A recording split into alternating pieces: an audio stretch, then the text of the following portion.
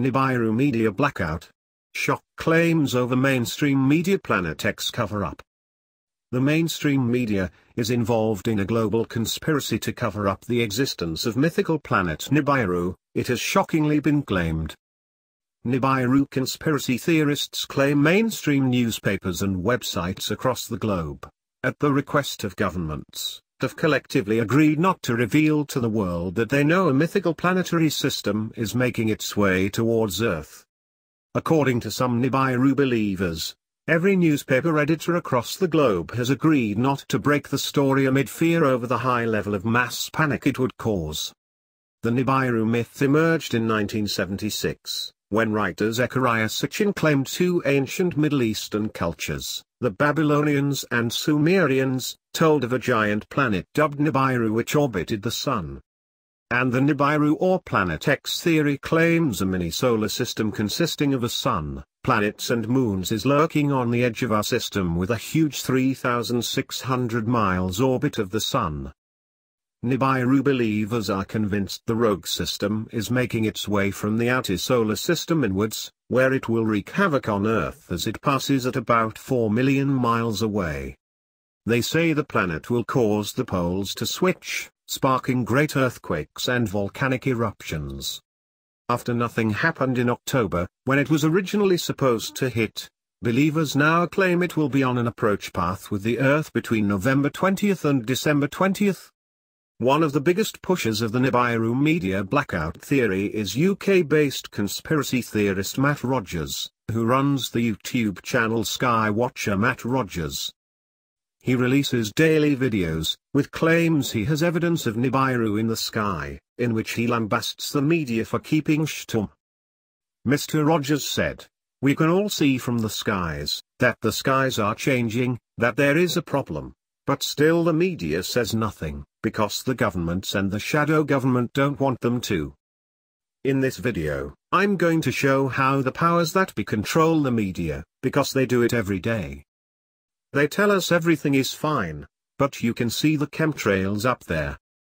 They have been getting away with the propaganda for many, many years. We listen to those TV stations, we read the newspapers, we listen to the radio, and we look at the internet, but they are all controlled by the powers that be, the shadow government. They play us all the time as puppeteers. We need and demand the truth, we want true news. But despite claims of a cover-up, scores of mainstream media outlets have reported on Nibiru conspiracy theories since August, when there were claims from believers including Mr. Rogers that Nibiru was about to pass Earth. Now, I just want to say that if you keep sending this information out on your web page, well, I'm just going to file a complaint, because we can see there is a serious problem in our skies. Why don't you expose the government about the chemtrails? At the end of the day, you are all paid by government, news media is run by governments. And I will file a complaint, because you are just trying to cause a bit of friction to say this isn't true, but what we can see, and many thousands of people noticing, the skies have changed. You just put this info out in your paper, and it's just a waste of time. Because many of the members of the public around the world are seeing the truth, they're seeing there is a problem. NASA denies the existence of Nibiru. The U.S. Space Agency's official line is that conspiracy theorists such as Mr. Rogers are completely wrong, and the Nibiru myth is an internet hoax.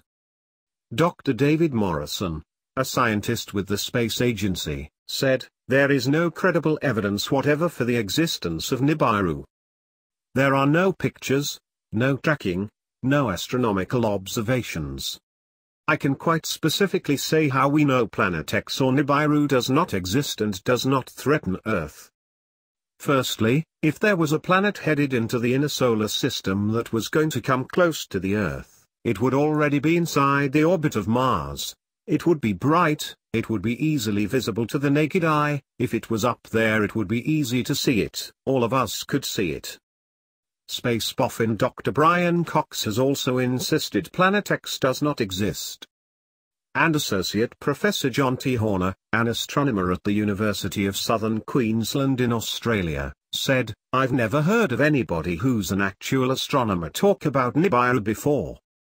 It's basically an urban myth. It's like having a biologist coming out and talking about werewolves and the Sasquatch being real. You just wouldn't hear it.